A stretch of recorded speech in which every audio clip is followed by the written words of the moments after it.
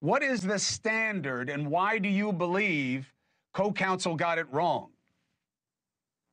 Well, there's, I mean, this is a lot to process. Obviously, I learned about this yesterday evening.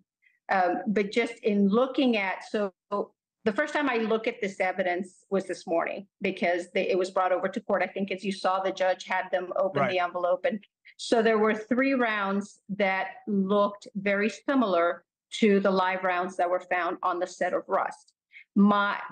If, thinking as a defense attorney, I'm thinking the defense could have argued Hannah Gutierrez-Reed was a great armorer. She was completely competent, and there was sabotage. So you have that potential sabotage angle.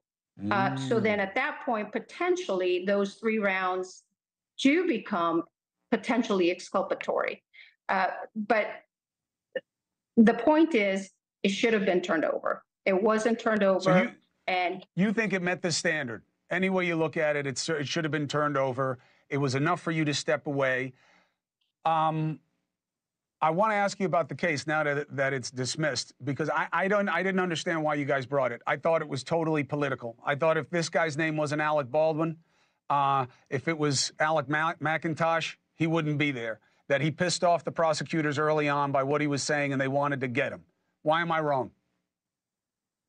Well, first of all, I was not involved in the charging decisions. I will tell you that based on my evaluation of the evidence that I was privy to and that I saw when I came on board on this case, was that there were numerous clips from the filming on the set that showed that Mr. Baldwin, unfortunately, did engage in some horseplay with this gun.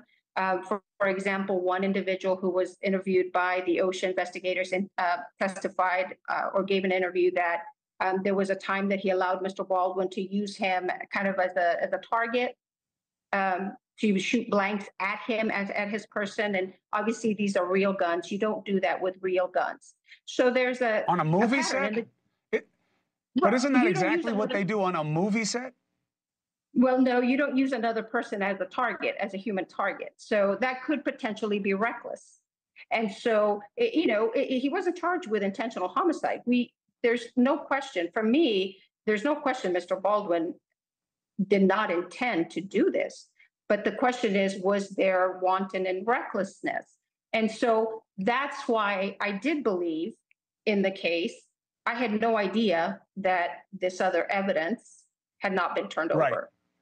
That is very clear, and I've told the audience this is not about you. That's a separate prosecutor who seemed to know about it. We've showed her on screen. Her name is Morrissey. It is not you. I just want to ask you, I have 2 more questions. The first one is, I still don't buy it. I don't understand how on a movie set you should have a reasonable expectation that you might have live ammo in the weapon. Well, why? Why would you have that as a reasonable expectation? Because remember, there are the SAG guidelines, there's bullets and safety bulletins that dictate even if you're an actor, even if you're on a movie set, you treat a real firearm as though it's always loaded, never point it at another person, and don't put your finger on the trigger until you're ready to shoot. Those are cardinal firearm handling safety rules. So yes, did I believe that there was some inappropriate behavior with regard to handling this gun? I do. It's unfortunate that things went the way they went, but the fact of the matter is that we as prosecutors have very, very serious and high ethical obligations that when something comes to our attention, evidence comes to us, or we become aware of evidence, you turn it over. You don't decide. Are you a big Alec Baldwin fan? Are you a big Alec Baldwin fan? I actually do. I am a fan. I wouldn't say a big fan. I never saw him as Alec Baldwin, the actor. To me, this is a case, someone died. This was a tragic case. Someone was killed. And she was killed with a live bullet. She was killed because someone also pointed a gun at her. I never had. For me, it was not about Alec Baldwin, the actor. This is not about politics. For me, it was about putting forth the facts before a jury.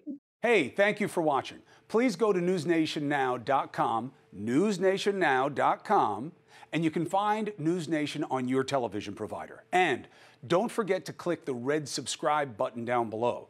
Then you will get more of News Nation's fact-driven coverage.